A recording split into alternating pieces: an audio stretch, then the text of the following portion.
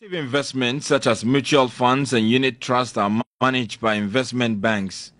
These investment banks fall under the Securities Industry Association, but it was the Individual Bondholders Forum that was driving advocacy for the investors in collective investments. The statements that announced an agreement had been reached between government and the Ghana Securities Industry Association said that collective investment schemes and individuals who hold bonds in trust accounts with Securities and Exchange Commission approved firms would be offered an enhanced commercial terms agreed with or exemptions granted to individual bondholders. However, there was no mention of collective investment in the latest statements from the Finance Minister.